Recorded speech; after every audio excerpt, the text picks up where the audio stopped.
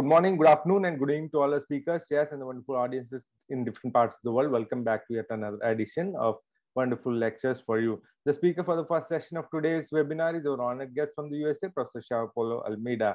Professor Almeida is an associate professor in the Department of Neurosurgery at the Mayo Clinic, Florida. He has underwent training in the University of Toronto as a clinical fellow in neuro-oncology and skull-based surgery and cerebrovascular surgery, and additionally worked as an advanced endoscopic and open skull-based surgery fellow at Cleveland Clinic, Ohio. He joined Dr. Alfredo Hinojosa and his team at the Department of Neurosurgery at Mayo Clinic in 2001 as an associate surgeon with focus on neuro-oncology and skull-based surgery. He has a strong commitment to academic neurosurgery and has authored and co-authored over 80 peer-reviewed papers, 15 neurosurgical meeting presentations, and 25 book chapters, in addition to collaborations in microsurgical courses and academic teaching activities in international centers. His main areas of research are open and endoscopic skull-based surgery, neuro-oncology, and microsurgical anatomy. We are extremely honored to have him today as a speaker at our webinars, and today he'll be talking about craniopharyngiomas, surgical anatomy, technical nuances, and updates in tumor biology. The speaker for the second session of today is our honored guest from China, Professor Wu Kun. Professor Kun is the chair of skull-based division, chief physician, tutor for graduates, second affiliated hospital, School of Medicine, Zhejiang University. His professional appointments include vice chair of neurosurgery branch of the Zhejiang Province Medical Association, the chair-elect of neuro-oncology branch, and the director general of neurosurgery branch, and committee member of secretary of Chinese Pituitary Tumor Cooperative Group. His clinical interests are focused upon comprehensive treatment of pituitary adenomas, microsurgical treatment of intracranial aneurysms, and the neuroendoscopic treatment of skull-based tumors. He has published more than 30 articles, presided over or participated in 3 projects of National Nature Science Foundation of China. We are extremely honored to have him today at our webinars, and today we'll be talking about transfemoral surgery for giant pituitary adenomas, experience of 239 cases. The chair for the first session of today is our honored guest and senior faculty from Israel, Professor Shlomi Constantini. Professor Constantini has been the director of the largest department of pediatric neurosurgery in Israel, the Danarek Children's Hospital, since 1996. He is also the director of Israeli International Neurofibromatosis Center. Professor Shlomi specializes in the management of complex brain and spinal cord surgeries in children, focusing on those that are most difficult to operate. Professor Constantini is active internationally while serving roles in global organizations such as immediate past president of the IFNE, past general secretary of ISPN, president of ISPN 2018, and past vice president of the ACNS. He is also a noted author who has published over 300 papers in various peer-reviewed journals and over 50 book chapters, while being a member of the editorial board of many journals. We are extremely honored to have him today to chair the session of Professor Paulo Almeida. The chair for the second session of today is our honored guest from London, Professor Ramesh Nair. Professor Ramesh Nair is the consultant skull-based and neurovascular surgeon and the head of skull-based and neurovascular surgery at the Charing Cross Hospital and St. Mary's Hospital, Imperial College Healthcare, NHS Trust, London. Professor Ramesh is the executive editor of the Asian Journal of Neurosurgery and associate editor of the British Journal of Neurosurgery. He is an invited faculty of the ACNS as well as WFS educational courses conducted worldwide. We are extremely thankful to him for accepting our invitation to chair the session of Professor Wu Kun. On behalf of the Education Committee of the ACNS and the President, Professor Yoko Kaito, I would like to welcome all the speakers, chairs, and the wonderful audiences to this online platform of ACNS webinars. A very warm welcome to our colleagues in China, and we are extremely thankful to Professor Shubin for broadcasting this webinar on the WeChat channel. Dr. Liu Bun Seng from Malaysia is my co-host for today, and with that introduction, I would like to hand over this platform to our first chair, Professor Shlomi Constantini. Thank you very much. Yeah, thank you, very distinguished panelists. Just the penetration of this series and the creation of this tradition is really remarkable, especially at this time of crazy occurrences around the world. So congratulations, Professor Kato and Raja, for incredible organization, very much to the point. Craniopharyngioma is probably the topic that has created the most fierce discussions, and everybody has an opinion. I think what did happen in the last 20 to 25 years is the acknowledgement that quality of life and the results are judged not only by the fact if the patient is moving his hands and watching, but also what is the endocrine status, whether there is morbid obesity, and whether the diabetes insipidus is with or without thirst mechanism. The introduction of less aggressive method together with modern radiotherapy has also introduced a new line. There are also big differences between children and adults in the philosophy and maybe in the biology and the type of the disease. So I'm looking forward. I know we would see some amazing anatomy and surgical results. So looking forward to hear you. Thank you very much. Thank you, Professor Constantini. Thank you, Raja. It's a pleasure to be here. And thank you so much for the invitation. It's great to be here with colleagues from all around the world and with so many, fantastic names in the field. I'm João Paulo Almeida, an associate surgeon here at Mayo Clinic campus in Florida. This is our beautiful campus in north part of Florida, in the city of Jacksonville, and everybody is more than welcome to join us at any time. So I have no financial disclosures, but I always like to mention and to thank everybody that have, joined me in my path. I'm originally born and raised in Brazil. I have to be thankful to many, many people. I have to mention Evandro de Oliveira, who was my chief during residency, and then also my boss during a couple of years before I moved to Canada, where I spent about 3 years working with Fred Gentili, Galerizade, and the team at the University of Toronto, specializing in endoscopic skull-based surgery. I have to thank Ted Schwartz, who I also trained under his, leadership at Cornell, the team at the Cleveland Clinic with Pablo Recinos, Veronica Chetri, where I did an advanced fellowship after my time in Toronto. And it's a privilege to be here now again at Mayo with Alfredo Quinones, who's been a good friend and mentor since med school, and where Evandro was a professor as well. And with the team like Isor Chaichana, Lomo, Angela Donaldson, and all the rest of the team here who I have the privilege to work with. So the topic of today, and I believe that all the topics that we face, we have to have a three process of decision making, and all the points in consideration here are important for that process. So the first point, of course, is to identify the problem we'll be dealing with. Today, the topic will be craniopharyngioma. Analyzing the problem, the first point for us as surgeons would be, what is the location of the tumor? What is the clinical presentation? And I would say that although I'm a way more an adult neurosurgeon rather than a pediatric neurosurgeon, and craniopharyngiomas is definitely important as well to consider the age of the patient. Developing solutions, and here we're going to focus today in surgery, but we're going to see as well that there are other treatment modalities that we need to keep into mind when dealing with craniopharyngiomas. Surgery, however, remains, in my point of view, the primary treatment modality for craniopharyngiomas, although that may change in the near future. Selecting the best solution. So what is the best approach for each one of your tumors? And craniopharyngiomas are extremely heterogeneous in terms of presentation. And once we decide, we need to know how to do it. So how to convert decisions into actions. And today we're going to touch bases about the anatomy and the details on how to perform a safe and effective surgical for endoscopic and nasal approaches. In the follow-up of actions, of course, we need to look at our results and we need to understand how we can improve the care for patients.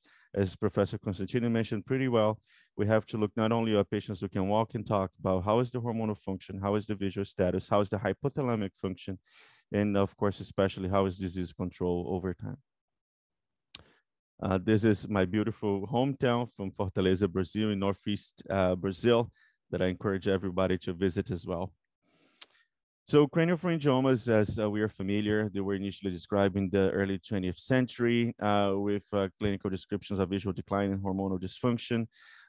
Erdenheim is considered the one to first describe the characteristics of craniopharyngiomas with squamous cells from involuted pharyngeal duct or raphex duct. Halsted then was considered the first one to perform a transnasal approach for an Erdenheim tumor. And Cushing became famous, of course, with transsphenoidal surgeries in pituitary tumors.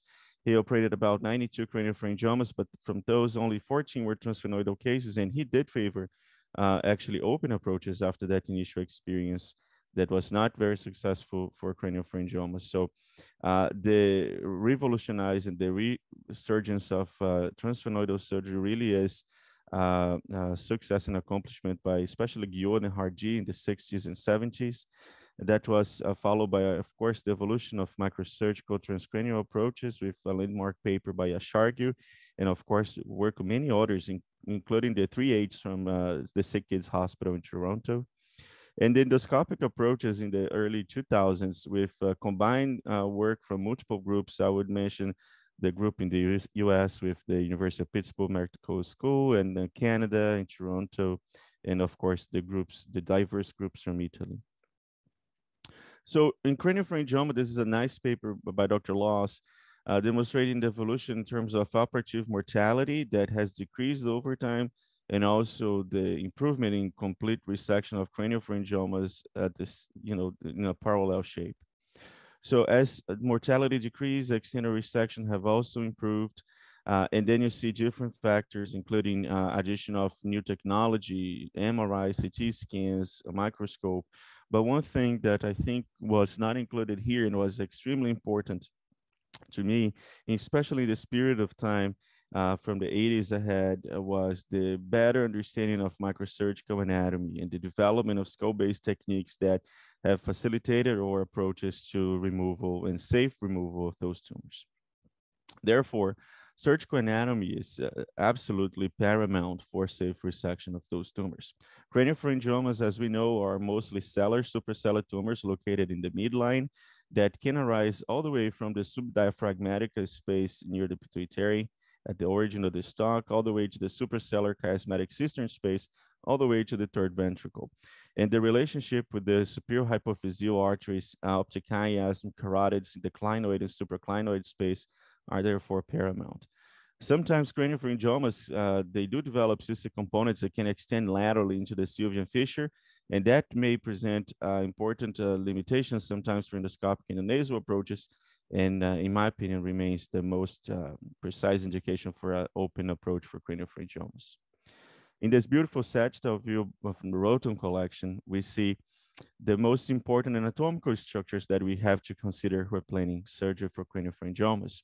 Here you see in yellow the pituitary stalk, the pituitary gland, of course, the third ventricle, as commonly they can be, the craniopharyngiomas can extend into the third ventricle, or they can arise in the suprasellar space and push the floor of the third ventricle up with a pseudo third ventricle extension. They can extend posteriorly into the interpeduncular fossa, and they can, of course, have this important relationship with the optic chiasm, which is usually pushed upwards, but can also be pushed backwards by the tumor, depending if it is prefixed or normal fixed or retrofixed chiasm.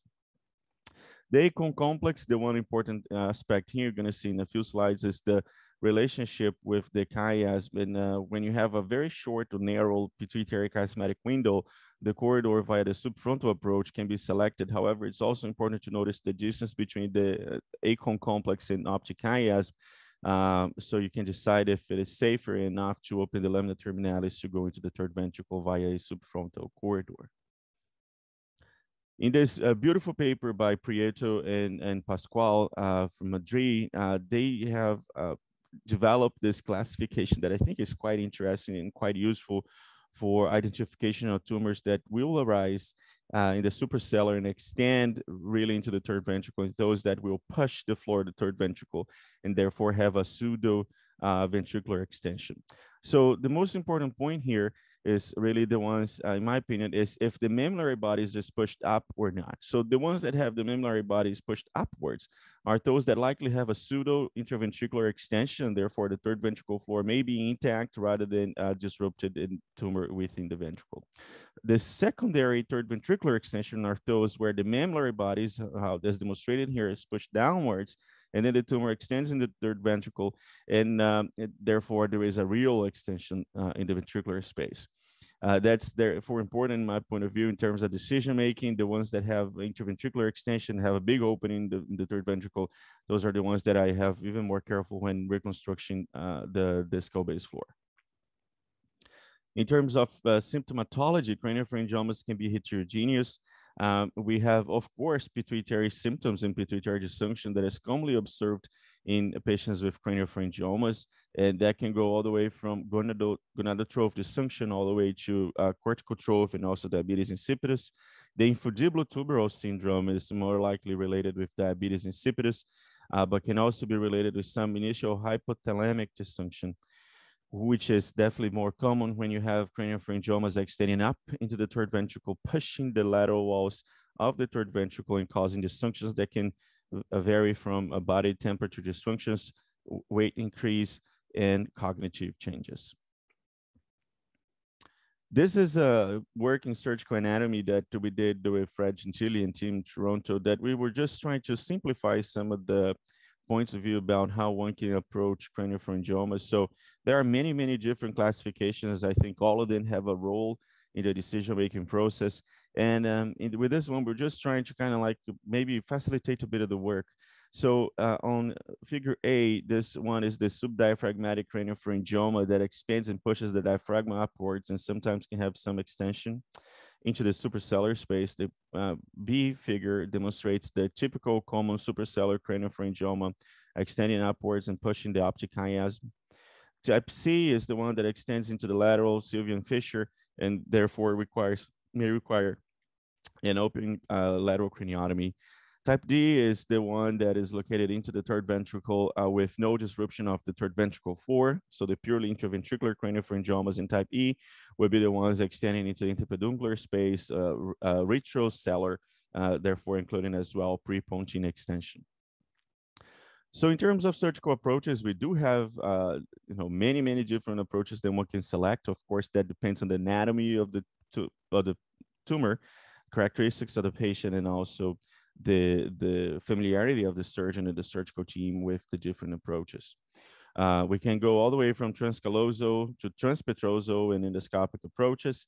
And here we're just going to review a few of those. So the first one are the classic frontal temporal approaches, or the terional, OZs, and pretemporal variations. So when coming from a frontal lateral perspective, we can have a pretty good access to remove suprasellar craniopharyngiomas, the ones with a retrosellar extension, and the most precise indication, as I mentioned before, are for those, in my point of view, that have a lateral extension into the Sylvian fissure, as demonstrated here. When working through those corridors, it's important to remember, of course, that the Sylvian fissure, you're going to certainly work through opening the Sylvian fissure and approaching the lateral aspect of the carotid cistern. And when dealing with the suprasellar and sellar space, you're going to have to work in between the optic nerves in the interoptic space. You can access the third ventricle by opening the lamina terminalis. You can access the tumor located in the suprasellar space between the optic nerve and the carotid, and also between the carotid and the oculomotor nerve. The subfrontal corridor with the bicoronal subfrontal approach, or even transbasal approach, if you feel that's needed, is an excellent approach, in my point of view, for the craniopharyngiomas, especially those that are located within the third ventricle with no disruption of the third ventricle floor, and in cases where the space between the pituitary gland and the optic chiasm is quite narrow. I believe the combination of those factors would be the ones that would make me favor the bicoronal subfrontal approach, because usually, even if this space is narrow, so if the pituitary gland chiasmatic window is narrow, I would still feel comfortable in most cases by going through a endoscopic and nasal approach. However, if the floor is intact, this space is narrow, I think that's too much combination of factors that would, favor, that I would favor then a subfrontal approach throughout the translamina terminalis corridor. For cases that extend all the way high up, so the third ventricular craniopharyngioma is extending with a major cystic component through foraminal Monroe, I believe that those are cases where the transcallosal approach can be selected. And as you're going to see today, there are options. There are cases where we feel that even an endoscopic transventricular approach can be selected for very well selected lesions. The microscopic transsphenoidal approach is also a classic approach, very well described, but with the limitations that we're familiar with in terms of visualization and maneuverability. But of course, in very well experienced hands can lead to successful results for selected suprasellar craniopharyngiomas. When looking at the different approaches, we can see that the classic ones have somewhat narrow corridors. They do require breathing traction. We do have limited visualization, I would say, especially in the microscopic transsphenoidal, and does require manipulation of neurovascular structures. So what can we do to improve that? Of course, the endoscopic and the nasal approach through a midline corridor that provides us this excellent visualization of the midline structures of the optic chiasm, pituitary stalk, acon complex, and in our opinion provides the best corridor for not only visualization but maneuverability for a section of, I would say, about 90% of most craniopharyngiomas. How to do it? Anatomy, anatomy, anatomy. And additional to anatomy, this picture that represents my national team, Brazil, in 1994 when we won the World Cup. That was the first World Cup that I remember, and that was a team. So it's not only about having a fantastic neurosurgeon to do this. You need a fantastic ENT surgeon, a fantastic endocrinologist, a team of radiation oncologists, neuro-ophthalmologists, ICU members, and neuroradiology, nursing, residents, fellows. It's a combined approach that will lead to successful results here. So the endoscopic approach, we're going to be doing a transcellular, transtuberculum, transplanum approach for removal of those tumors. This is the area of the tuberculin. It is important to remember, as you see here, you're going to see that the limbo is sphenoidale. The durafold will separate what is ahead, which is the planum, and what is below, which is the tuberculin area or prechiasmatic space. And that's going to be an important definition for our approach. So I skipped the nasal part. So we're here with the face of the sphenoid. Of course, we're going to open the sphenoid face, and then we're going to jump and see the back wall of the sphenoid sinus.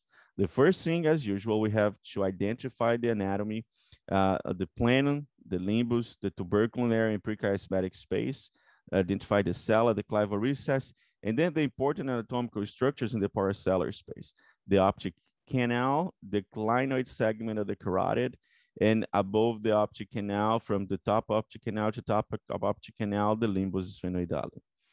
We start by drilling and removing the bone over the sella. Then we identify the dura covering the sella, the pituitary gland. Then we're going to go ahead, and if the middle clinoid process is prominent, you can go ahead and remove that. That's really not a necessary part of the procedure, because that just gives you access to the clinoid segment of the carotid. But removal of the prechiasmatic bone or the bone of the tuberculum, that is definitely necessary in my point of view.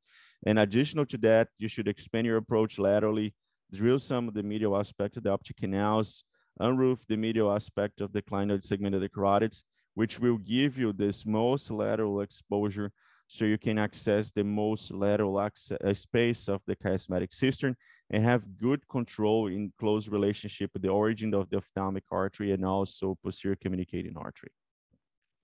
After that's done, you can see some of the planning. You really don't need all of that to the planning. You can just have a proximal exposure. The limbus, I would definitely recommend to identify that. Pituitary gland, tuberculum. Then we open the dura in the pituitary gland. We do a transverse cut in the dura in the suprasellar space, isolate and ligate the superior cavernous sinus, and then we have the pituitary gland and the suprasellar space communicated.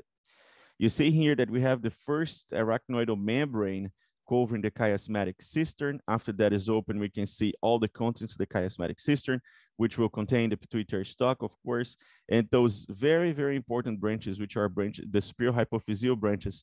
And you see that you have a branch that goes to supply the optic nerve. So you want to preserve that branch, and branches that will go to the pituitary stalk, which can be selected sacrifice, especially in patients that already have pituitary dysfunction. After that's done, you can see the contents of the mesencephalic part of the Liliequist membrane demonstrated here, that will separate the interpeduncular to the prepontine space. And the perforating branches that are like a shield of branches right in the lateral aspect of the chiasmatic cistern. Here you also see PCON coming from the supraclinoid segment of ICA, going all the way to PCA and the posterior clinoid process. After that's all identified, if needed in some prechiasmatic craniopharyngiomas, you can also go and work around pre-infundibular craniopharyngiomas. You can go and open the space above the chiasm, see the anterior communicating artery. And in selected cases, you can go and open the lamina terminalis from below as well. So the first case that I'm going to briefly show here, it's a 63-year-old patient that presented with us with a recurring craniopharyngioma and a previous history of panhypopituitarism. He came to our clinic with this large cellular suprasellar tumor that was extending all the way to foramen Monroe, with a large cystic component and the solid component with a suprasellar and lateral extension. So we went ahead and selected an endoscopic endonasal approach that I'm going to skip some of the endonasal part for the sake of time. And we went ahead and drilled the transtuberculum transcellular exposure here. And you see, I like working with a double bowl probe. Just this is something I brought from the lab to give me some maneuverability. After the exposure is completed, you see that in this case, we had kind of like narrow carotids, almost like kissing carotids in the clinoid space. So here we're doing this opening on the pituitary gland first, on the dura of the sella, then on the dura of the suprasellar space, which will allow us to isolate the superior intercavernous sinus. Then I ligate and cut that sinus. With angled scissors, we go ahead and open the dura. Then the capsule of the tumor is open to create some space.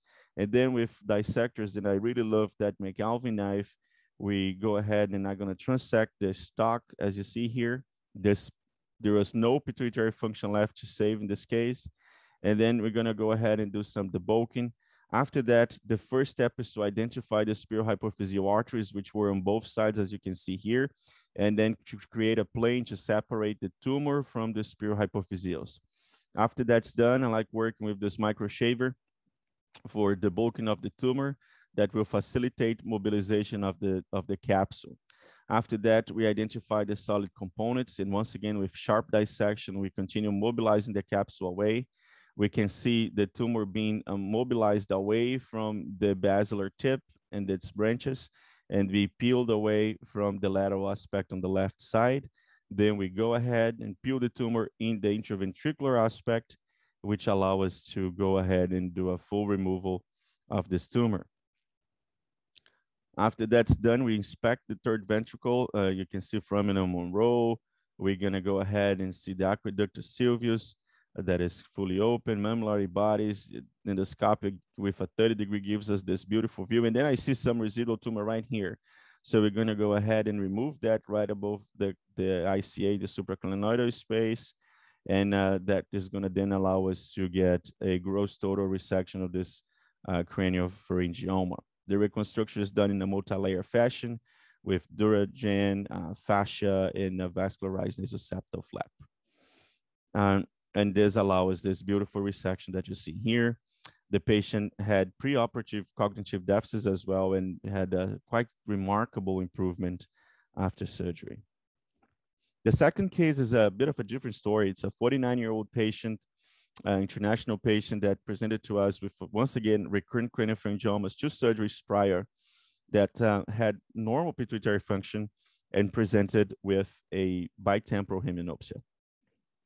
So she had this scan that it looked like a way more benign craniopharyngioma than the previous one that we saw.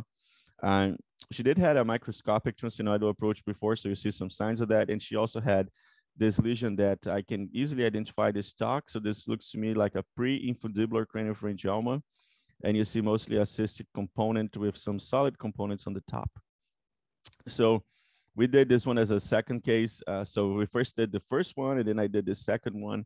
And I had the impression that this one was going to be more straightforward, and you're going to see that that was not actually the case. So while we were able to achieve a gross total resection, the first case, in this one, decided to leave some of the capsule due to the location of that tumor. I'm sorry, that video was not going well. But anyway, so in that case, we had this small capsule of the tumor here that one can identify here in the top. And we were able to get a near total resection, but this capsule of the tumor, unfortunately, was not able to fully remove that. So here we got some of the clinical results. And I believe that for endoscopic, we have to divide into 2 different areas. So we got the early stage of endoscopic, and we got the current stage of endoscopic. And in the early stages, we had a major problem with CSF leaks. That's prior to the vascularized nasoseptal flap. We had the initial learning curve, the technique, not a lot of understanding of the endoscopic anatomy. And now you see that we've been going like maybe to a 3rd stage where the endoscopic, it's a fantastic tool, but it's really not new, and we have a balance now with the other modalities. So endoscopic anatomy is well established. We have fantastic visualization with 4K high definition cameras. We have well dedicated microsurgical instruments for endoscopic surgery. And we have, I usually quote about 5% chance of CSF leaks for most patients with craniopharyngiomas. And of course, that number is decreasing over time as we build our experience. And that technique, in my opinion, has become a gold standard for craniopharyngiomas, or state of the art for most craniopharyngiomas. This is a paper that we published with the group in Toronto. Most of it reflects the experience of my mentor, Dr. Fred Gentili, that we know as we all know passed away recently, and we miss him dearly. Not only a fantastic mentor, but a very good friend, for who I'm very grateful for all the learning points and friendship that he shared with us. So here, in terms of external resection, the first thing we notice is that for patients, patients that present with tumors that undergo a first resection, the chances of complete resection is much better than for recurrences. And of course, recurrences have challenges that include fibrosis, adhesions, and likely the fact that they were already more challenging on the first surgery to start with. Also, the endocrinological outcome tends to be better in patients that undergo first surgery. And finally, there is an improvement overall in terms of quality of life over time with surgery, as observed here. In terms of anatomical nuances, we looked at this with the group at Ted Schwartz in New York at Cornell. And that was a point, like, if the pituitary, as we were discussing before, if the pituitary space, the pituitary chiasmatic space is narrow, is that potential contraindication to endoscopic and nasal approaches for craniopharyngiomas. And what we saw in this paper is that the answer would be no. So if the other anatomical nuances were favorable, that we would still pursue endoscopic and nasal surgery for those. The one caveat is that if the pituitary function is completely normal, and if you would like to preserve that hormonal function, then it really becomes a bit of a challenge, because it's difficult to create enough corridor, and you would still be mobilizing and working around the infundibulum to get the tumor out. So it's important to keep that in mind.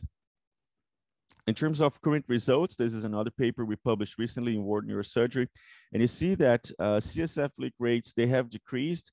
The group in Cornell really have amazing results in terms of CSF leak rates that I believe we should use it as an example. But most series, they still have numbers that fluctuate between 5 to 15% even. In terms of recurrences, we know craniopharyngiomas, they are nasty complex tumors that can recur, even though we do the best of our work. And sometimes if you achieve gross total resection, they can come back. And I would say that especially ones where we preserve the stock, they have the potential to come back over time. So we definitely need to consider new possibilities and new ways to manage those tumors, additional to the excellent result that surgery can provide. So when looking at this, the group at Ted Schwartz, once again, did a beautiful work looking at the impact of preserving or sacrificing the stock. And that's a very important point, as Dr. Constantino mentioned quite early in the talk today, about quality of life. So full hormonal replacement, I don't consider to be something simple. And actually, the patient that I was mentioning from Ecuador, the question that she had for us is, are we going to have all the hormonal replacement that is needed? And my answer for her is yes. I mean, I do know that Ecuador, they do have, the availability of those hormonal replacements, but I also know that some patients and some people all over, I'm original from Brazil, and unfortunately, some parts of Brazil, that's not possible. Even here in the US, the coverage, it's definitely not perfect.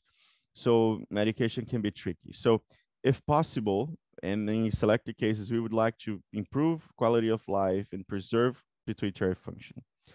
In that sense, they looked at this, and what they observed is that first of all, preservation of the stock can be achieved and lead to good results, with the caveat that for those that had gross total resection with preservation of the stock, had a higher chance of recurrence over time. Additional to that, one can see that in about 50% of the cases that had stock preservation, they still presented with pituitary dysfunction afterwards. So to preserve the stock does not necessarily mean to preserve pituitary function.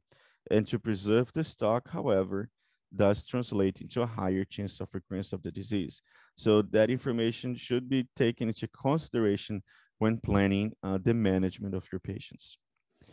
The management of recurrent craniopharyngiomas is definitely an important topic, and we look at it about now 4 years ago, I'm sorry, 5 years ago, with a group in Toronto, and we saw that the management is definitely challenging, but 1 in 5 patients maybe just follow it and that disease tends to stabilize.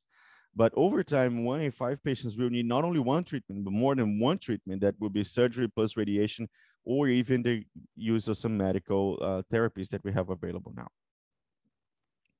In terms of next steps, we do have goals and issues that we need to address for craniopharyngiomas. Here I mentioned specifically adult patients, but of course for the pediatric population, that's definitely true. And I would say probably even more true. So how aggressive surgically should we be? Should we be tailoring our approach? And I would say that the answer is probably yes. And that we should select the aggressiveness of our surgery according to details including age, hormonal function of the patient, hypothalamic function of the patient, therefore location of the tumor, and the availability of adjuvant tools, as well as the experience of your team, or understanding of cognitive deficits and cognitive function in patients with craniopharyngiomas is still limited. I believe that that's a topic in outcomes that we have to better address as neurosurgeons and as physicians addressing this topic. And our understanding of tumor subtypes and potential molecular targets is only now improving. So we have a long road ahead to try to better understand those tumors and to define better treatment strategies. And therefore, with our understanding of those previous points, how we can define treatment selection. So this is a review paper published recently in Neurosurgery, where the authors from British Columbia looked at the issue of complete resection versus subtotal resection followed by radiation. And what they observed here is that there was no significant difference when gross total resection was compared with recurrence with subtotal plus radiation in terms of recurrence. I believe that's an interesting point, definitely like an interesting finding. But the points that we have to address here, of course, additional to recurrence per se, is like potential side effects and limitations of radiation treatment, the availability of radiation treatment, the modality of radiation treatment.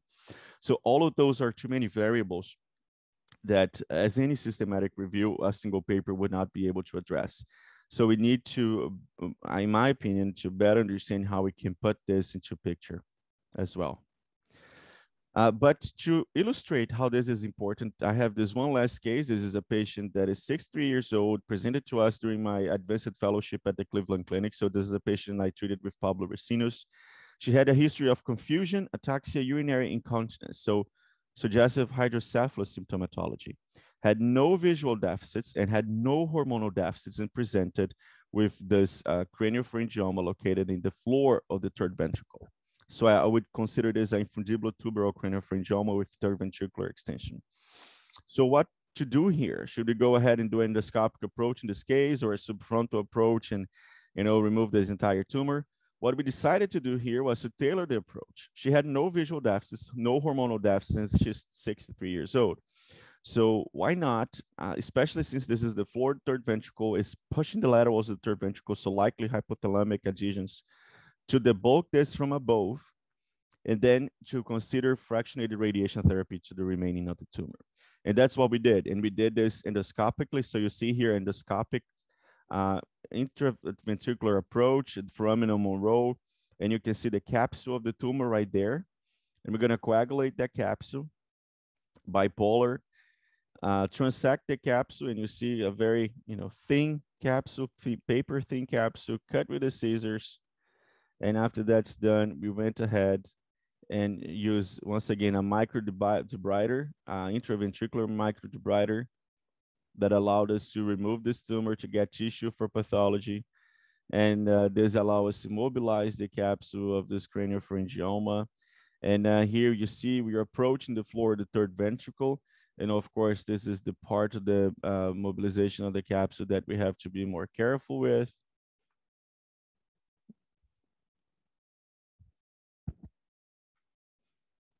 And where we're going to have some remaining tumor right attached to the floor of the third ventricle.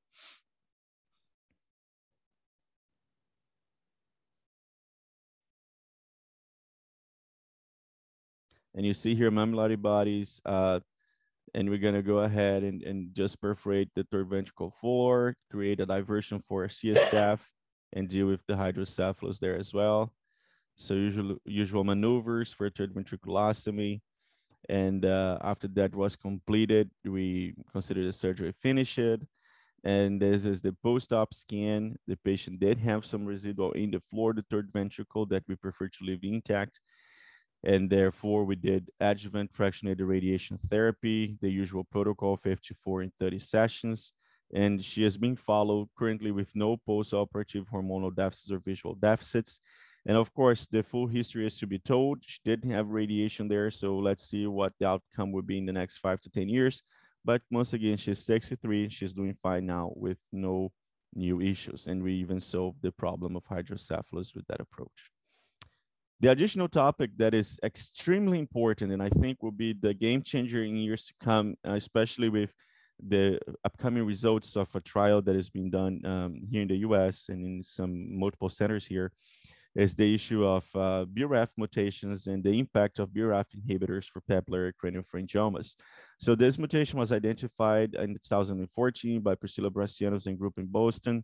And additional to the BRAF mutation, the CTTNB1 mutation in adenomatous craniopharyngiomas have also been identified. We looked at that during my time in New York with Ted Schwartz, and we identified the association between the papillaries with BRAF and CTNNB1 with adenomatous, and of course the morphological aspect of those. We're studying this paper as well. And in another that we're working right now, we plan to demonstrate and to review all the different aspects of this development of both papillaries and adenomatous. For papillaries, the targets that we have identified so far are useful targets because we already had MEK inhibitors and BRAF inhibitors in the market for melanomas specifically. And now for adenomatous, that's the next target, and where we have to identify potential pathways that we can target as well, and hopefully lead to one more treatment strategy for those tumors. So in conclusion, endoscopic and nasal approach represents, in our opinion, the approach choice for most craniopharyngiomas, but that requires surgical anatomy knowledge, experience, and definitely a multidisciplinary team. Maximum safe resection is the word of the day. Preservation of the optic nerve for sure, and hypothalamus for sure. In my opinion, is always mandatory. The pituitary stalk preservation is a topic of discussion, I think, all the time. And however, I believe it should be considered and attempted in most cases, if not all cases. But that's definitely more reasonable for pre-infundibular craniopharyngiomas. Adjuvant radiation therapy may be needed, especially in cases of subtotal resection that I would advocate for. And new treatment modalities and further understanding of tumor biology and long-term outcomes will certainly impact the role of surgery, that I believe will continue to be an essential tool for those cases, but will play a role along radiation and as well now medical treatment. So thank you very much. I'd like to thank my mentors. I'd like to thank the team here in Jacksonville under the leadership of Alfredo Quinones Hinoraza, my chairman. But I'd like to thank as well Evandro de Oliveira, my mentor from Brazil, the man that inspired my work in microsurgical anatomy, and Fred Gentili, my fantastic mentor from Canada, from Toronto, that shared with me the pearls of endoscopic and nasal surgery. And both of them are gone now, and both of them gone in the last year. It's a tremendous loss, of course, not only for me, but for our entire neurosurgical society.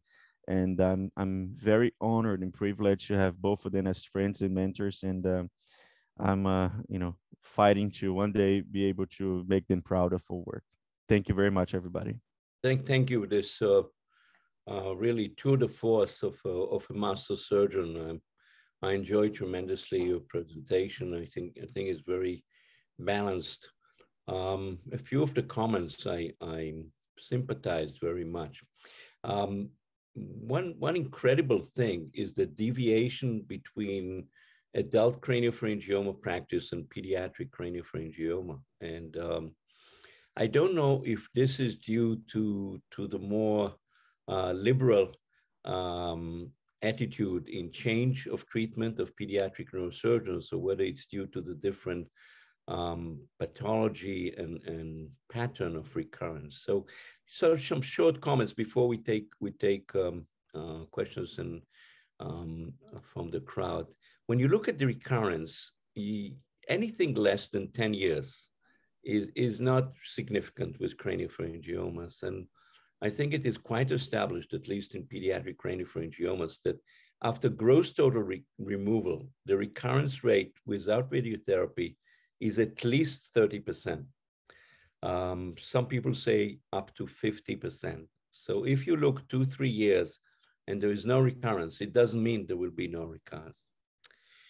The second point is that attempting to go for a redo surgery, whether from below or from above, is really a way to get complications and limited success rates. So you may consider alternative treatments. One of the reasons I really dislike craniopharyngiomas, is because when I meet with the parents for the first time, there are so many options that I have to present to the parents. I do not think that today, at this age, the option to do a gross total resection is the only option. There are so many other options, as was mentioned here: subtotal resection, just doing minimal surgery, adding on it proton therapy. For example, case number 3, or the other cases with the cystic craniopharyngiomas, I would puncture and go ahead for protons. So there is a deviation a little bit between pediatric and adult practice. So it's far beyond the technical aspects of what you see, how you approach, how you prevent CSF leak, et cetera, et cetera. And what is missing, I think, from the literature is a real careful analysis of the complications by a unbiased team. And the other thing is the recurrence rate over many years. So let's have some questions. Raja, are you controlling this? Yes, of course. If I may just add one comment, that if Dr. Fred Gentili would be here, he would just applaud the last comment about recurrences. I remember him very well on his presentation that he would have a beautiful case of a craniopharyngioma of his that he had a gross total resection, and he would show, okay, 1 year, beautiful, 2 years, beautiful, 5 years, beautiful, and then boom, 8 years, the tumor is back.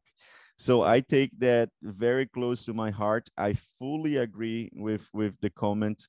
And I think we do a bit of a poor work in adult craniopharyngioma literature about recurrences.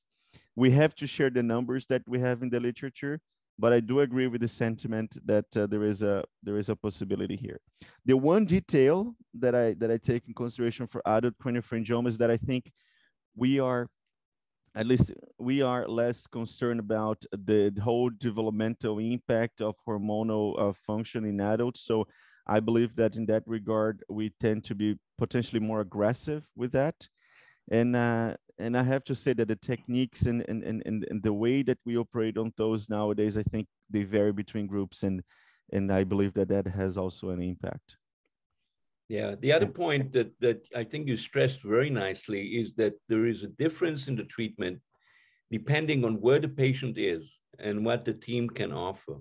This is true for the surgical ability, and I've been very concerned with people that come from departments do not have the experience or the technology, and seeing a beautiful video and say, now I can do it and I will do it. I've been very concerned with this. I think a lot of patients were harmed by this. And then also, if I like to add radiotherapy, it depends on the availability of precise photon IMRT, 3D reconstruction and planning, and protons, perhaps, if you believe in protons, which is not available in huge parts of the world. So what do you do if you don't have replacement therapy? You have a big cystic craniopharyngioma and you're in Africa or in Asia or in Latin America, in places, and the patient cannot travel. And what do you do? I mean, would you just put a drain in, let the hydrocephalus subside, and then consider radiotherapy at a longer stage? So there are a lot of open questions left behind. Absolutely. I couldn't agree more. I fully agree with that. Thank you very much. We can take comments from the house. Professor Ramesh Nair is an expert in pituitaries and endoscopic surgeries as well. Thanks. So, Apollo, I liked your lecture. I think it was a beautiful lecture. You covered a very spectrum of this terrible disease we have to deal with. And also you mentioned about this being a sort of gold standard. I totally agree. In a subset of craniopharyngioma, this is this endoscopic approach could be the gold standard in dealing with. We've been debating about the approaches for a long time, and at least in a subsection of this patient, you could get a total resection in the safest possible way through this route. And in terms of always the issue about stalk resection has been a dilemma, which I debated for many cases, whether to do it as a primary procedure or as a secondary procedure in a recurrent case. And it's been well studied as well. My sort of preference at this stage is to try and preserve it if I can, unless it's completely thinned out by the disease process itself. Or if you're going to leave some tumor in the ventricular wall or even otherwise, and you have to consider adjunctive treatment post-op, why not try and preserve the function and then take it in a future time? That's been my practice. And also, I think, as Prof. Constantini said, we need to look at the overall picture, and not the surgical resection, but in terms of other possibilities of treating this patient with the new trials coming up with the BRAF mutation and inhibitors. I think we certainly do have some patients who would benefit from this sort of technology and treatment. And this is something, in spite of having achieved a total resection, you still feel that they come back and you feel sort of failed in managing this patient. But it is not something which we fail, because it's the disease process. And often with time and advance in technology and science, we probably will be reaching a stage where you could treat it better. And so this is evolving still. And I agree. I think endoscopic resection probably the best way to achieve this at this point in time. But with time, this will change. But overall, I think your lecture was quite beautiful. Thank you. Thank you. Thank you so much. We can invite Professor Suresh Nair, sir, as well. Professor Suresh Nair, any comments? Yeah, that was a great lecture, Paulo, and equally great comments from Professor Constantini. And what a few comments, if I read it correct, if I understood it correct, you told that from that publication from Toronto, they told that out of, if there are 5 recurrences, only 1 has to be followed, 1 requires further treatment, other 4 can be followed up. I don't know, that is not what we have seen. I absolutely agree with Professor Constantini that he told 30% of gross resection. It is much more than that. Over a period of 10 years, I think nearly 50% of so-called inverted comma gross resection, they recur. And also you told a publication where it is adult craniopharyngioma, where you have written gross resection versus subtotal followed by radiation. Outcome is same. I think it is for that publication, I think it's for adult. But knowing very well that many of the adults, they have adamantinous type also. If they can tell whether it is only papillary they addressed or it is a combination of both, it would have given some information. And lastly, both to Professor Constantini and to Paulo, Professor Constantini very clearly addressed sometimes it requires only just cyst aspiration. Absolutely correct. But what about that old treatment of intracystic bleomycin, which is the only point which you didn't address? Rest everything you have addressed. Your comments from both Professor Constantini and from Paulo. Professor Constantini, if you'd like to begin, please. Yeah, I think regarding the bleomycin and the interferon, I think the picture becomes more clearly in pediatric craniopharyngioma that this may be a temporizing measure. In some cases, there's a great paper from Toronto, sick kids. You can gain time with it, but it's not curative. Okay, that my friend Dr. Ben from Taiwan has joined us. Yes, Ben, any comments from you? Hey, hello, Paulo. It's nice to hear your lecture again. And hello, Yalon. And may I know, in your experience in craniopharyngioma, do you ever have experience in drawing of the posterior clinoid or mobilization of the pituitary gland? And in which cases would you consider this maneuver? Is there any hints from the preoperative MRIs that you will consider this maneuver? Yeah, so that's a very good point. And that's the idea behind the concept of including that type E or retrocellular craniopharyngioma, because that would be the one case if there is extension into the prepontine cister where that maneuver would be selected. So I would select that for one that is calcified and has that extension, because most tumors, most craniopharyngiomas that will extend backwards, they will end up pushing the liquid membrane, the mesencephalic part of the membrane downwards, and therefore they already created a corridor to use, so you don't really need to kind of like mobilize the posterior clinoid. In terms of doing a pituitary transposition, I would vote to do a transcavernous approach like Juan published. And that's how I like doing that. And in that case, if you have a calcified component located posterior to the dorsum, that's when I would do and remove the posterior clinoid. The one caveat here is that I would only consider that for cases that had certainly more than one approach, so complex cases that haven't been responding to treatment, and where likely the pituitary gland function is already now working very well. So the whole concept of pituitary transposition is likely not necessary. So you can take out the pituitary gland, remove the dorsal cell and the posterior clinoid, and then address the prepontine cister with that maneuver. So that's the only thing. I mean, at least for me, in my experience, it's hard to conceive a craniopharyngioma case where I'm going to be able to, mobilize the pituitary gland, remove the retroinfundibular component, and by doing so, get a gross total resection, preserve the gland, preserve the stalk, and have a beneficial in the outcome. So I think that's where the balance lies between surgery and adjuvant treatment and pathology of the disease. So I would consider maximum safe resection, consider the addition of adjuvant radiation therapy, and then look at other possibilities in that case. The big problem here is the gland function. I mean, I don't know if I would be able to save any gland function that would justify that maneuver. So it's different than for meningiomas, for example. Thank you so much. So nice to see you again. Nice to see you, Ben. Thank you very much. Yes, my co-host Liu Bun Seng. Any questions from you? Yeah, thanks, Raja. Thanks, Prof, for a very nice talk. I have two questions, Professor. One is the risk of a CSF leakage in the recurrent cases. Would you prefer the same path or you choose a different path? My second question, Professor, how do you define a complete resection? Is it mean that everything is removed? Because most time the tumor is cystic and MRI may not be picked up if there's any residual. And also, do you mean that also if all calcified area have been removed to consider complete resection? Thank you, Professor. Great. So great. Yeah. So in my opinion, the gross total resection should be, of course, a combination of the MRI and the intraoperative glance, because in my opinion, if there is calcified tumor left, it's a near total resection, not a complete resection.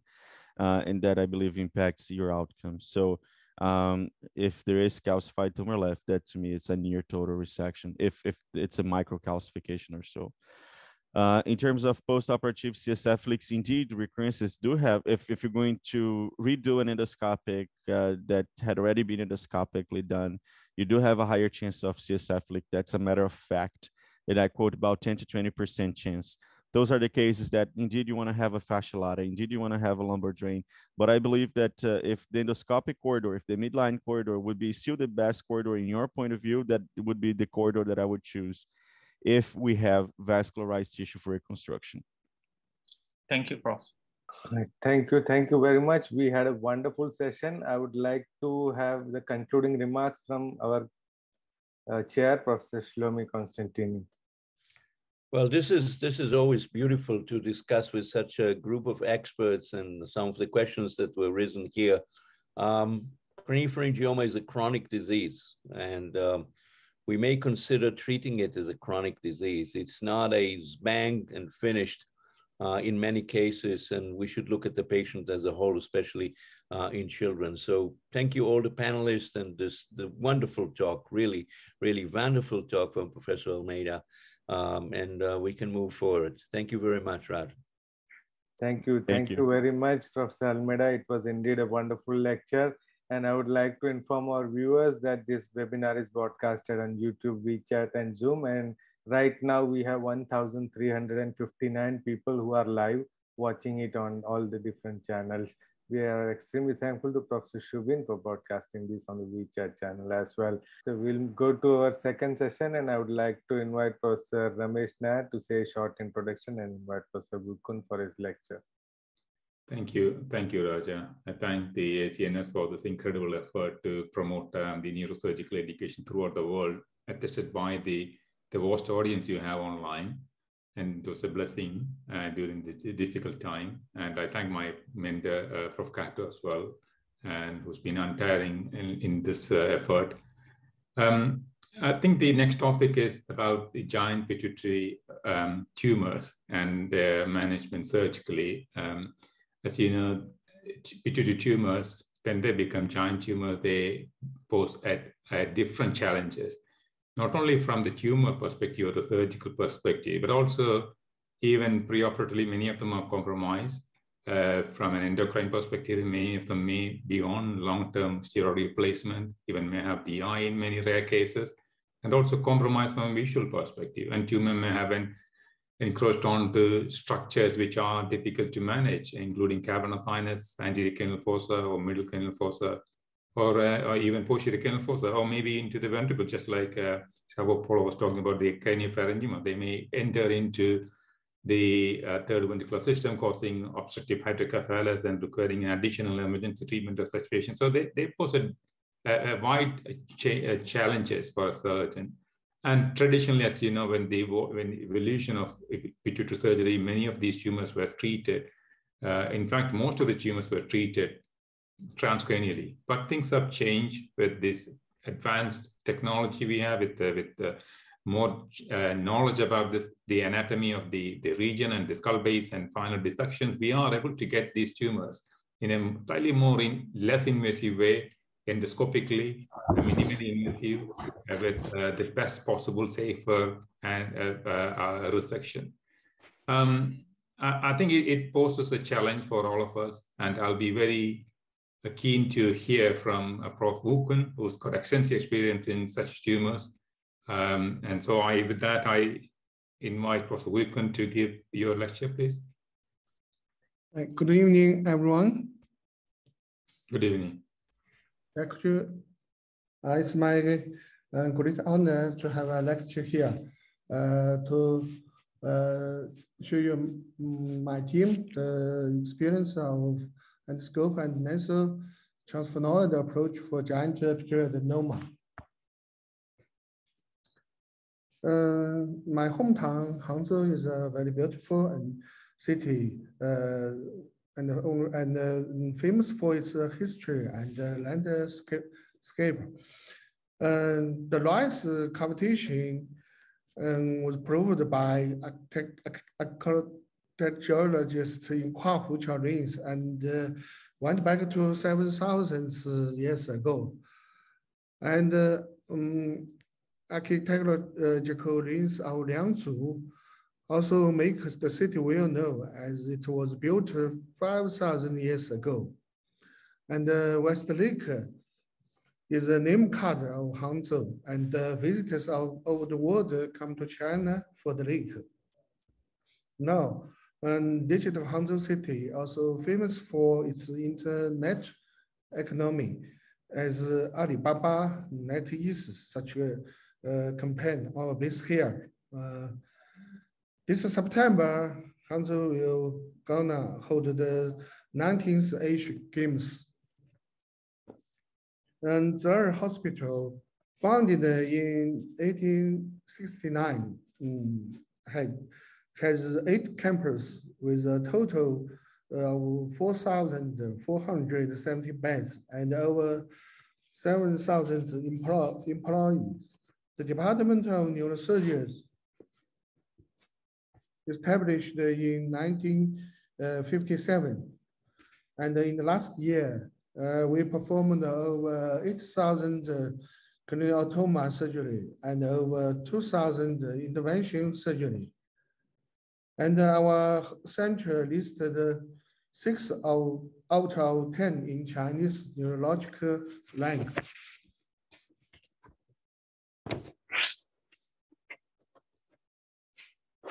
And tonight, I will show my team's experience of the EE and nasal endoscope approach for the giant pituitary adenoma.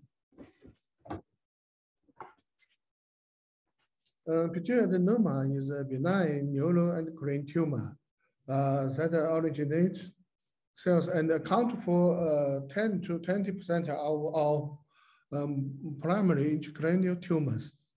And giant pituitary adenoma are defined as tumor with largest diameter larger or equal to 4 cm, and are characterized its invasiveness and irregular growth. Surgical resection is the first line treatment for most giant pituitary adenoma, except prolactina. Either intracranial or transphrenoid approach can be adopted for surgical removal of giant pituitary adenoma. The history, this is the history background of pituitary adenoma surgery.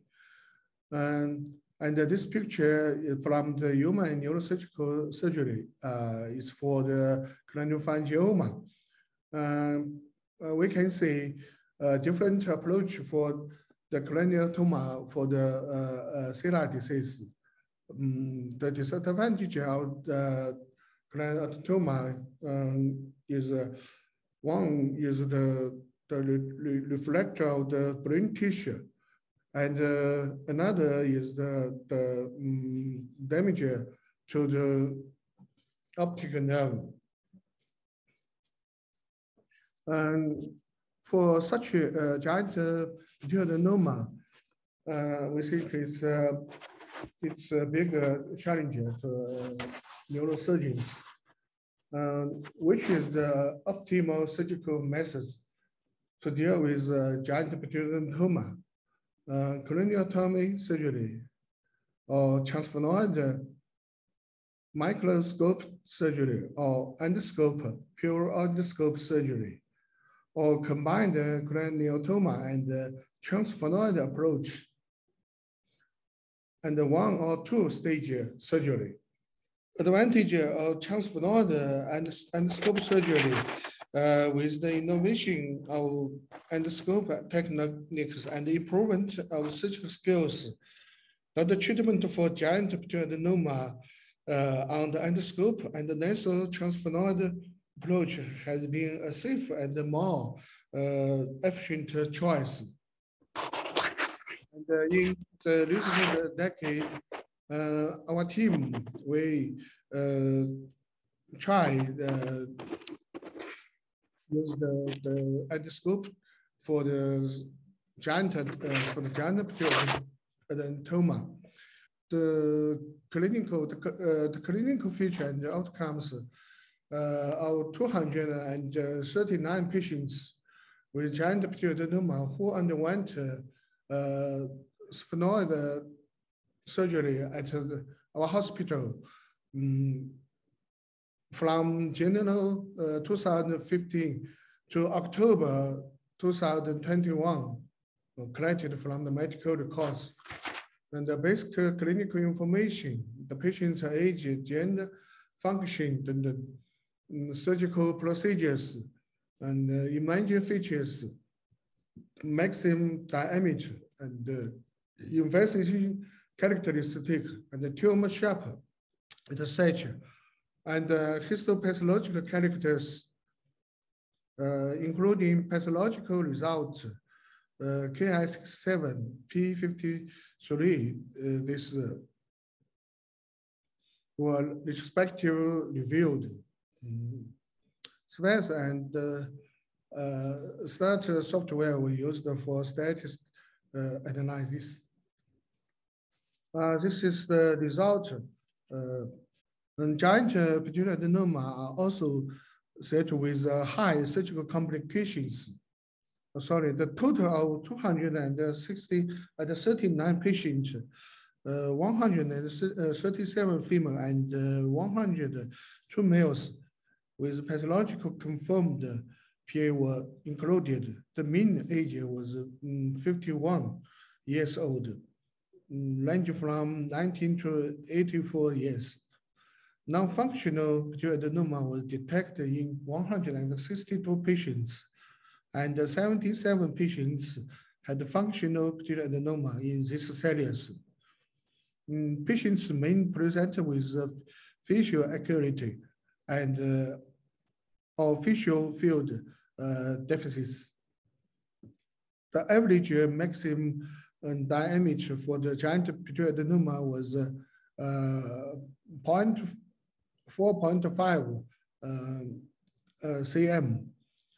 The tumor was rounded in 14 cases, dumbbell shaped in 8-9 cases, and multiple myelobulbar in 136 cases.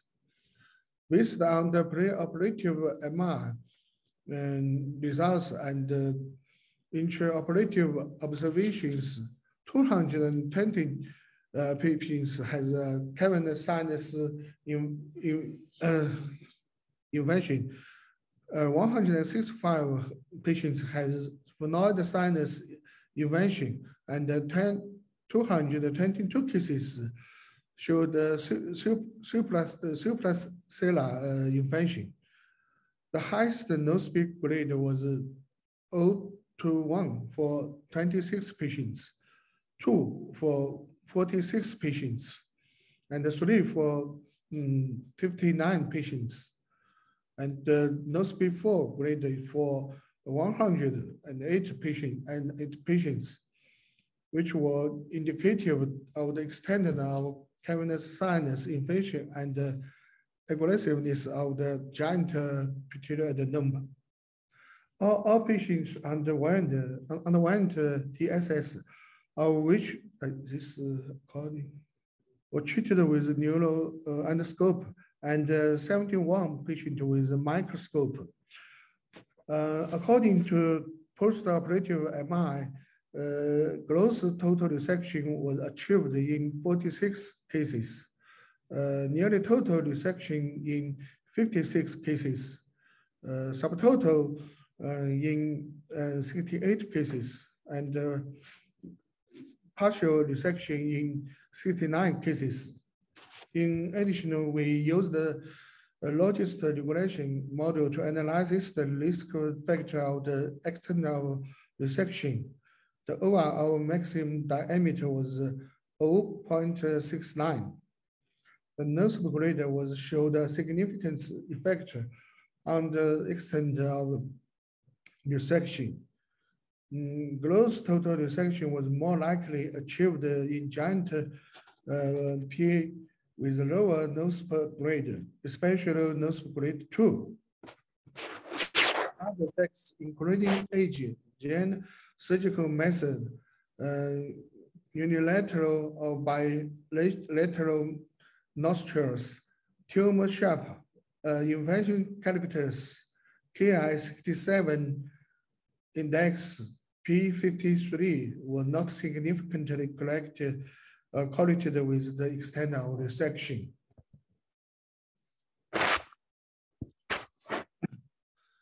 A total of 119 patients experienced the surgical complication, and the most common complication was postoperative diabetes insipidus, DI, which occurred in 91 patients. The incidence of intracranial infection and CSF leakage was 15 and 15 respectively. Furthermore, 18 patients with CSF leak developed secondary intracranial infection. and 8 patients experienced the post-operative intracranial hemorrhage due to abdominal tumor blood supply and inadequate intraoperative hemostasis. One patient experienced the intraoperative ICA injury and was discharged after intervention therapy. 2 patients died of intracranial infection and multi-organ failure. In addition, there was a significant difference in the incidence of CSF link between the neural endoscope and the microscope. The giant pituitary adenoma associated with a high surgical complication rate compared to normal pituitary adenoma. These are nasal and scope approach related complications and consistent with previous reports.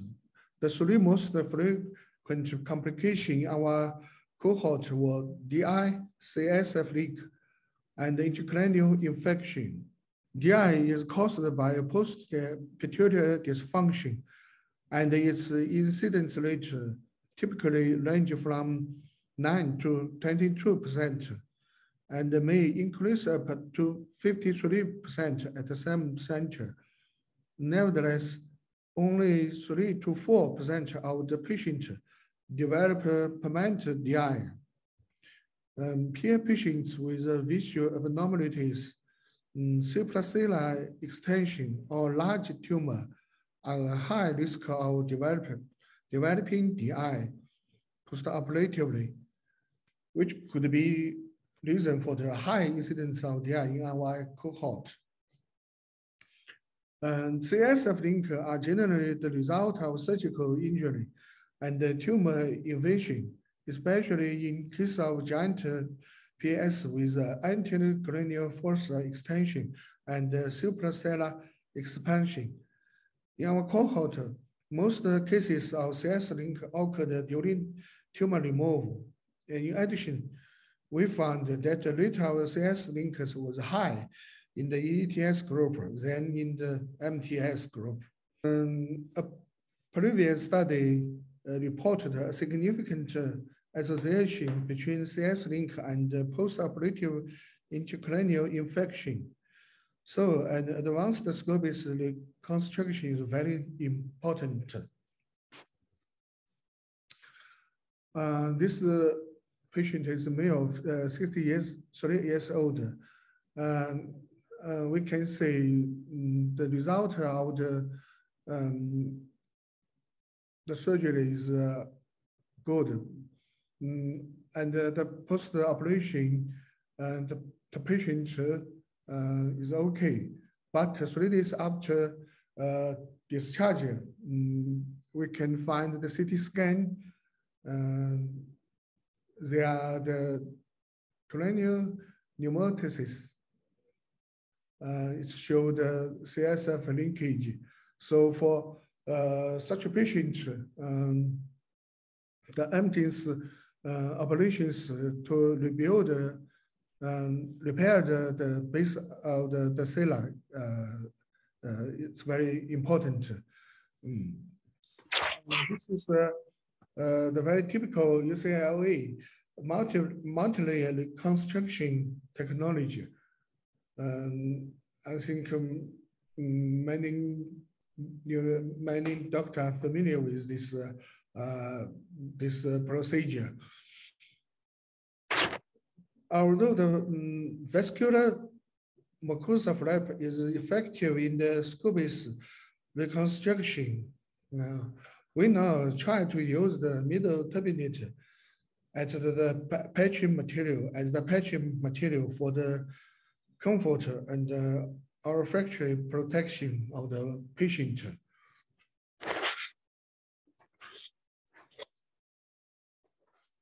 So for the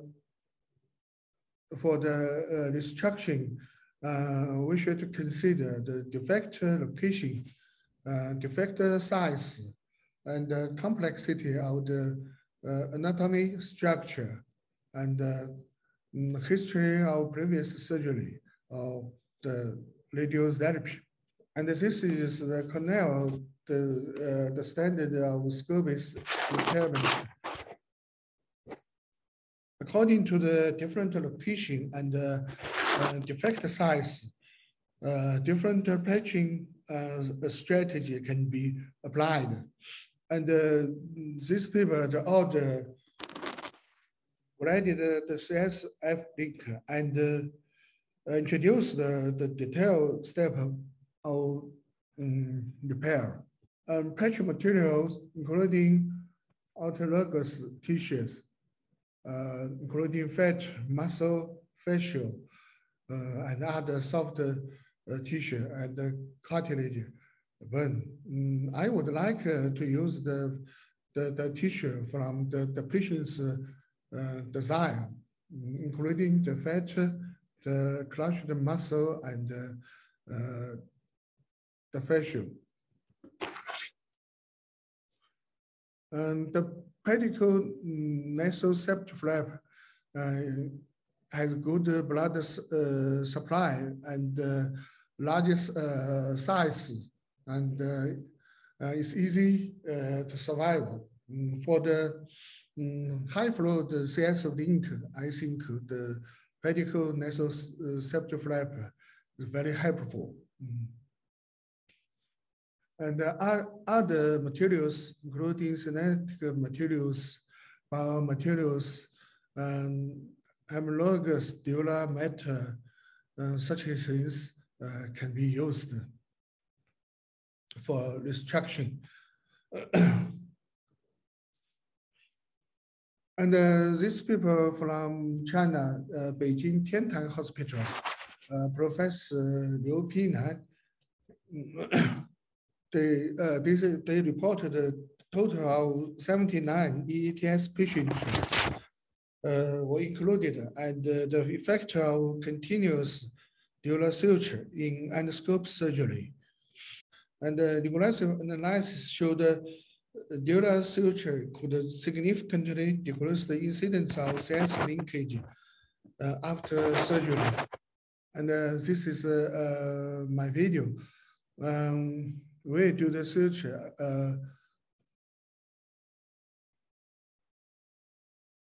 by the edge of the fascia.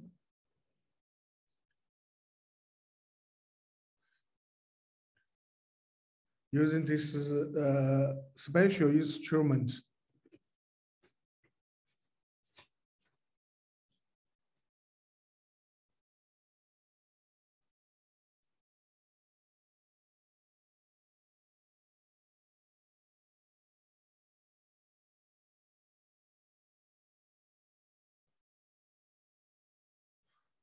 Sliding knockout, this technique is used here.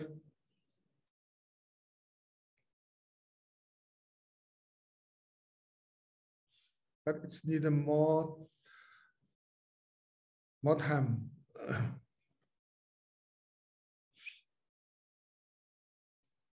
But it's efficient for the CSF link. This is another complication of the injury of the carotid artery.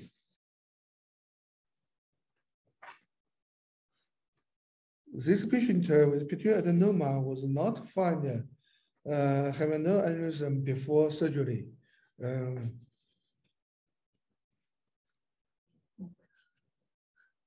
Yeah, in the opening, let's say the dark blood, the bleeding from the cavernous sinus.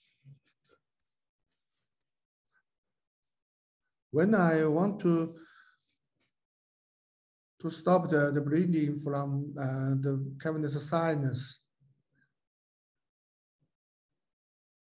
suddenly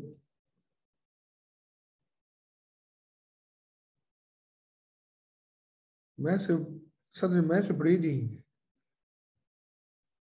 And I realized it's the the rupture of the aneurysm. Fortunately, we use the bipolar, stop the bleeding.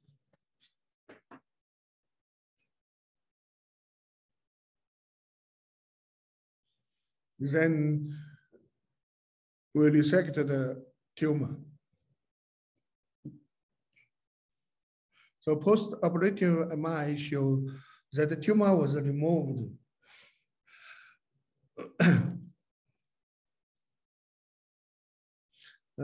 Imaging DSA, imaging and DSA confirmed the aneurysm, the size is paraclinoid with a neck of 2.8 mm.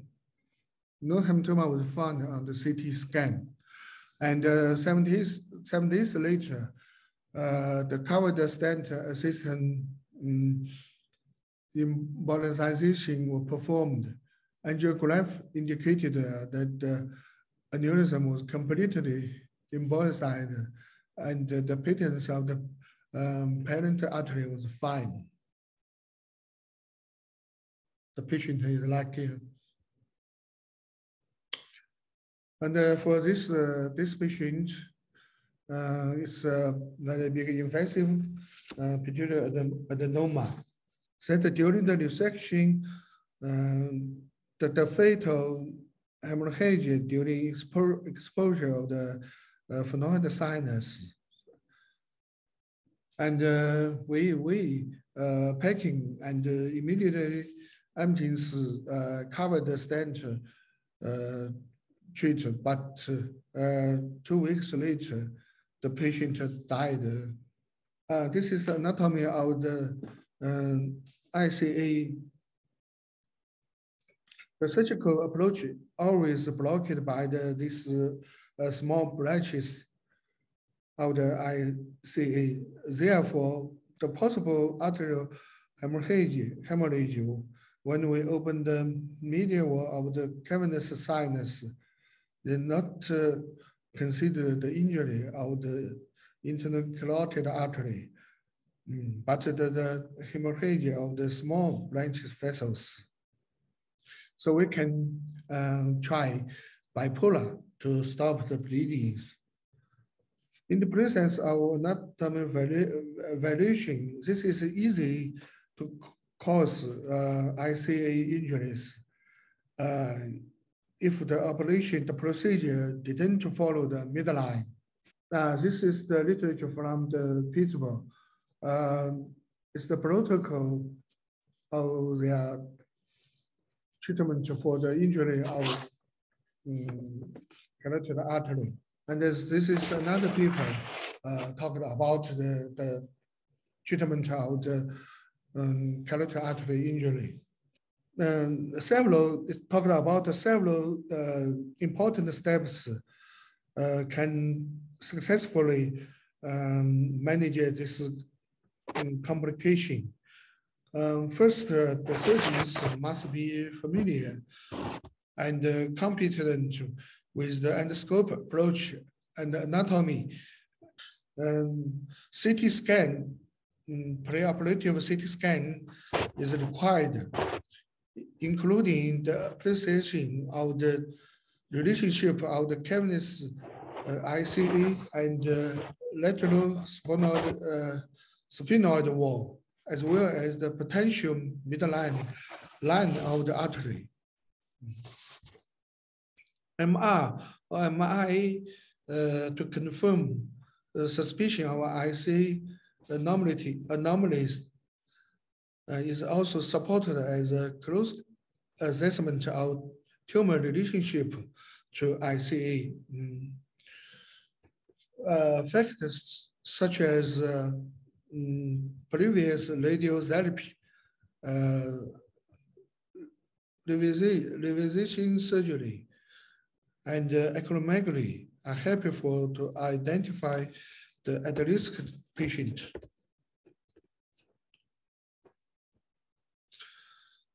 Intraoperative is very important to keep the surgical field clean during if the carotid artery injury.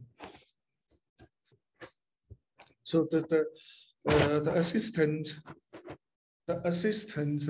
is very important. And the experience in this situation and have a clear surgical plan can be life-saving for the patient. And we tried the bipolar and the cluster muscle patch to be effective in gaining the primary life, the hemostasis. And the literature talked about the clips, the use of the clips and other methods.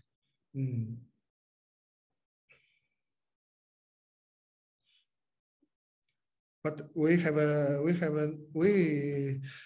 seldom use such methods with the use our aneurysm clips, and if the bipolar or the packing by the muscle cannot be achieved hemostasis, so the patient should transfer angiography and vascular intervention at once. And the operative management focus on the prevention of complication of carotid artery injury, named radial aneurysm and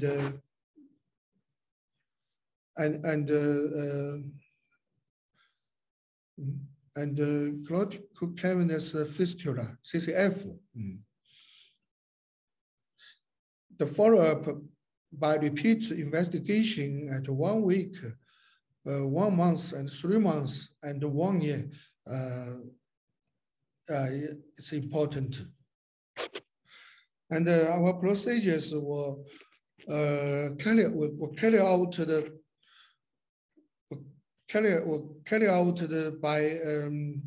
using a pure endoscope approach, primarily with the aid of 30 degree 4 mm endoscope held by chief surgeon, and vascular nasal septal flap was raised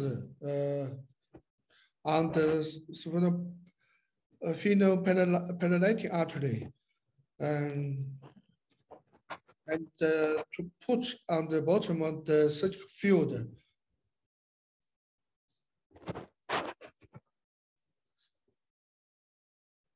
Will be used for scope-based reconstruction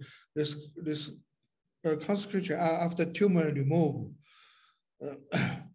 And we use the neural navigations and Doppler ultrasonic to identify the carotid artery and guide the extent of the bone resection.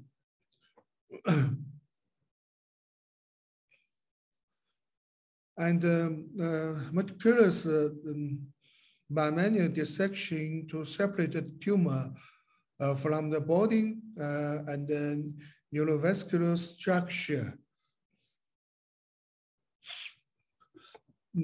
Tumor arachnoid attachment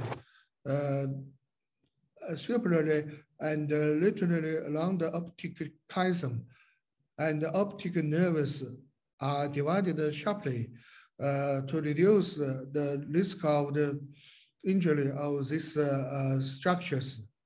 And we also use the tissue glue applied to the flap edge, and the edge then covered with the surgical cell and collagen sponge. And I seldom use the Foley cassette. And the extended approach we used selectively in cases in which the primary surgeon felt that additional burn removal would increase the extent of our resection. And this meta-analysis showed a total of 15 studies.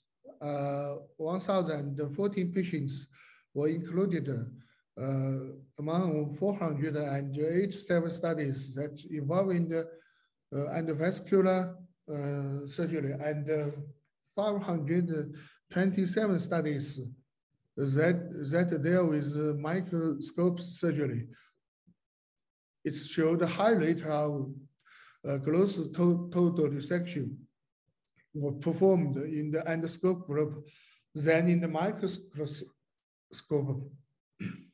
And since the gross total resection in the optimal surgical outcome of giant pituitary adenomas, we identified independent risk factors of the extent of resections in order to plan a suitable surgical strategy.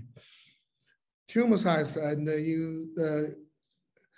insiveness of giant pituitary adenoma into surrounding structures are key factors that limited the extent of resection. Consistent with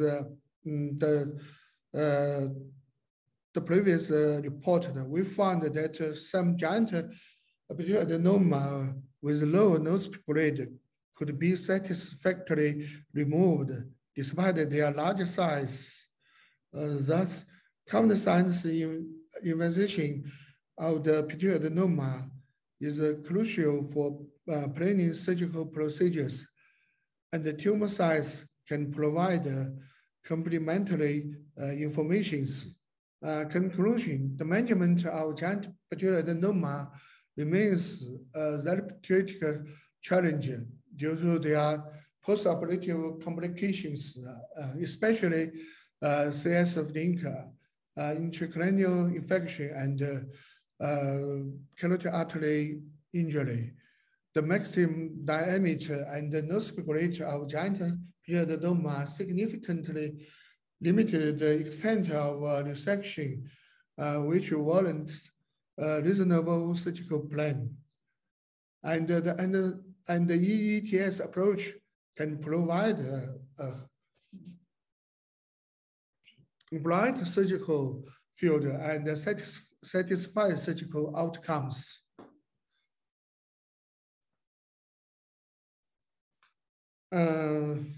This drawing is by my friend Dong Bai. It's the Sanxindui culture relics of Sichuan, Guangyuan.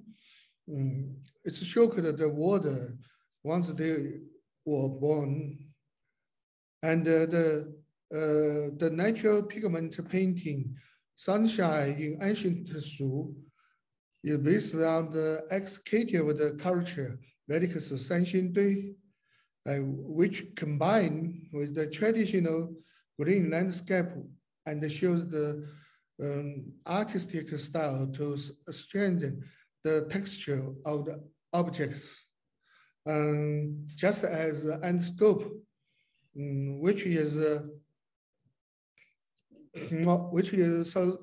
small, but the future is infinite. Thank you. Thanks, Dr. Weekend, and that was a great talk. You went through the literature very extensively and also talked about your large series, which I think is fairly a large series and a lot of experience there. And also you got a lot of time in terms of the complications, which is so important these days, that we all learn from each other and looking at ways to avoid complications, especially about the CSF leak. As we all know, there are different practices and from unit to unit, a lot of variation. If you look at the literature, every one of us have our own personal preference in terms of the kind of repair we do for such cases. And interesting to see in many units, in one of the papers you mentioned there about the continuous suturing process of one of the layer of the repair. And as you can imagine, it's a very fiddly process, the time consuming, and but with time and time, you get better at these things. And I'm certain that doing that might help in terms of reducing the CSF leak. And equally, also with further improvement in our instrument design, we should be able to do these sort of things in a better way. And also, you talked on the one of the fearsome complications which you all worried about when we do endoscopic approaches, especially extended intranasal procedures for tumors of the skull base, cranios, or meningiomas, or even large pituitary tumors. And this is something which is such an important topic, and very appropriately you spend a good amount of time to talk about it. And this is the thing which sort of pull back, especially the teams which are beginning in their journey in this sort of operations. And it's all about, as one of the papers you showed there, Australian papers mentioned, talking about the preoperative management decision in all these cases. You need to have a plan in mind. You need to have a plan during the operation and also after the operation. This is what is so important, and good to see such complications being discussed that extensively. But overall, I think it's been a wonderful talk, and thank you for telling us your experience. I will go on, I'll talk about it a bit further, but I will give chance to others, and including Savo Polo, who's on the panel here, to comment, and then I'll come back later. Savo, anything more to add you would like to comment, Savo? Savo Almeida. Hello, sorry, I just got a phone call from the hospital, but first of all, a very impressive experience. Like, that's really, I fully agree. It's very, very large series of cases, and I think we definitely have tons to learn from you. So congratulations. I also appreciate, and I really like the comments and the transparency in terms of complications. It's always something that we have to look at honestly, because we do have complications. If we're tackling like complex cases such as those, we will face them sooner rather than later. And I think the best way for all of us to grow and learn is if we share our experiences. I wonder, in terms of some of because we have, the giant adenomas in terms of larger than 4 centimeters. And I would say that we have the giant adenomas and the invasive adenomas, the ones that will go everywhere, like cavernous sinus, posterior fossa, anterior fossa, and so on and so forth. In your routine for those cases, do you do CT angiograms, for example, or how do you select which cases you're going to do a CT angiogram? Yeah, thank you for your question. In my routine work for the older patients, especially 70 years old, and some patients with hypertension, and the family history with aneurysm, such patients, we did the CT scan before the operations, and and I think it's more important the MI scan before the pre-operative MI scan is also important. You can find the aneurysm before the operation if you read it carefully. Mm-hmm. Very good. And one more question I had, do you use lumbar drains at all in any cases? Mm-hmm. Mm-hmm.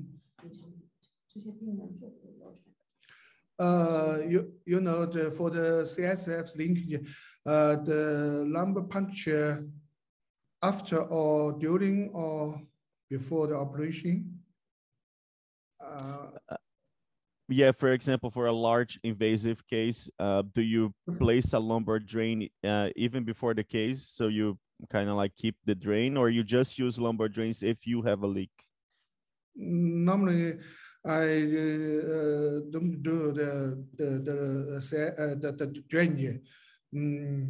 If during the operation the high flow CS linkage happened, and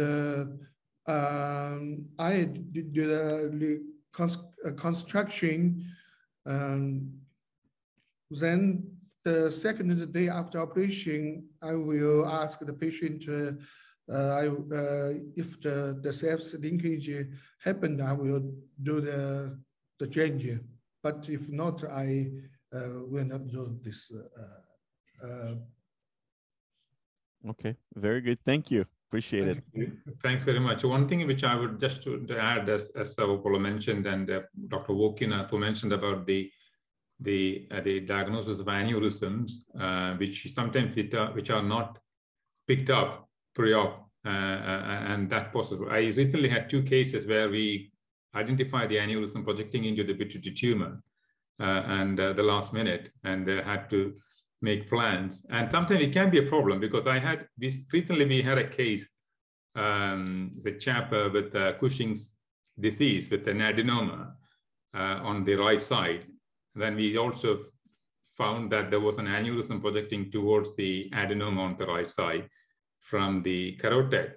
So a patient needed fairly urgent treatment, but then you have this aneurysm. So it becomes a dilemma what to do, because if you try to go for a radical excision for such tumors, you are risking the risk of having an intraoperative rupture of the aneurysm. Just like Dr. Wokin had shown in one case, there was a rupture of an aneurysm. On the other hand, such aneurysms, which are very basal and more medial, often surgically more difficult, often in a current world, we treat them with endovascular flow diverter.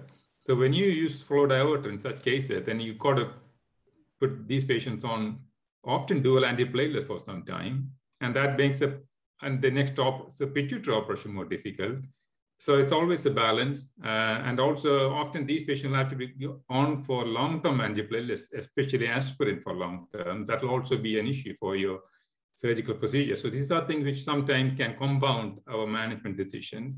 And also preparing for a possible ICA rupture, as Dr. Wokin mentioned about having instrument to deal with it and having a strategy to deal with it, possibly clipping instruments. Actually, you need, for endoscopic clipping, you need dedicated designed clipping applicators and a clip blade as well. The standard clips you use for a cranial operation may not be enough for this, because you need a very low profile instrument for this.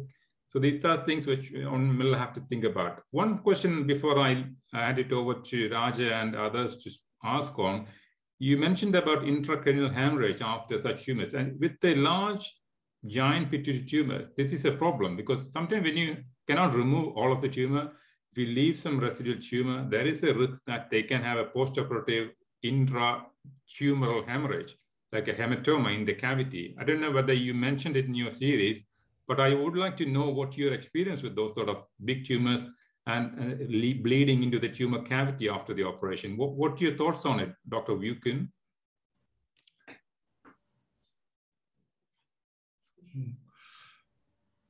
I have the experience of at least 2,000 endoscope operations.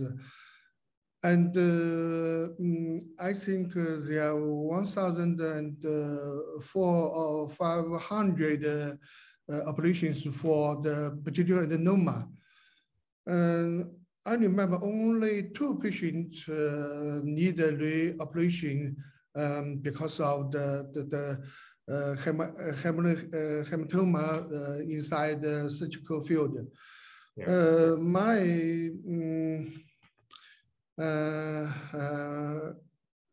My opinion is the first things I think if you resect, the more you resect the possibility of the bleeding the less possibility bleeding cover. And sometimes the tissue or the procedure very difficult if you want to resect all of the tumor. The 5 cm or 6 cm, the maximum diameter, the tumor is so big, and even with the angle, the endoscope, you cannot see clearly at every corner of the tumor. But my opinion, it's needed some time. You can regulation the surgical field. Normally, the patient, the situation of the patient is okay. The bleeding will stop by themselves. It's just needed time, regulation, and the wait and the watching. I think it's very helpful. If you put cartilage, sponge, surgical floor, or other materials, you want to stop the bleeding, you put inside too much such materials, I think it's not a good idea. And when I removed the tumor, during the restructuring, if not CS linkage happened, during the operation, I will keep how to say, keep some space. If they are the bleeding, it can flow to the nasal cavity. Yeah. You know, I'm sorry, it's difficult for me to explain. But I think the regulation and the water and the watching, with some time, it's needed your patience. It's a very good message. Thank you. I think that you made it very clear. Thank you for that. Anyone else? I think Ben Yang is this one. You want to? Yeah, go on. Yeah, hello, I have some question for Dr. Wu. Thank you, Dr. Wu, for your talk, 你好. And do you have experience for those giant pituitary adenoma or some extensive cellular and paracellular tumor? Do you have experience in combining the craniotomy and also the endoscopic approach together for the extensive tumor? So, or you prefer a staged procedure for those giant tumor in preference to combine with craniotomy? Thank you. For the giant pituitary adenoma, some of them they have a, you know, they have a special shape, multilobular, such cases, and we can use the craniopharyngiomas approach and remove the most larger part of the tumor. Then I put the endoscope inside the field to find, you know, to different corner to find the residual, the tumor. Okay. So one time it's not the pituitary adenoma, it's meningioma. I use endoscope transnasal transphenoid approach. At the same time, my assistant he resected the tumor by microscope from the by craniopharyngiomas. Right. Thank you very much. Yes, thank you. Any questions from my co-host Liu Bun Singh? Thanks, Raja. Thanks, Prof, for very extensive talk and very informative. I just have one question, Professor. Regarding your case series of partial resection, do you think that those cases were anticipated before the surgery? And for those with a partial resection, is it more in a microscopic or transcranial or endonasal transsphenoidal cases? And if you encounter those, when will you go in again? Will you try other therapy, or you go in resection in other entry? For example, is transcranial, you go for transcranial, Professor. Thank you.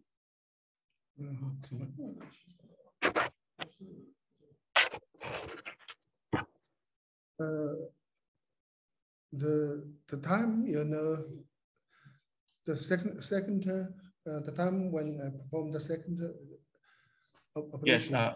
Yeah. When would you perform second operation for that, or you choose the partial resection in your series? For the two stage patients, I'm sorry, you know, the second time I performed the operation, you mean the time? Yes. Yeah. Would you do a resurgery for partial resection?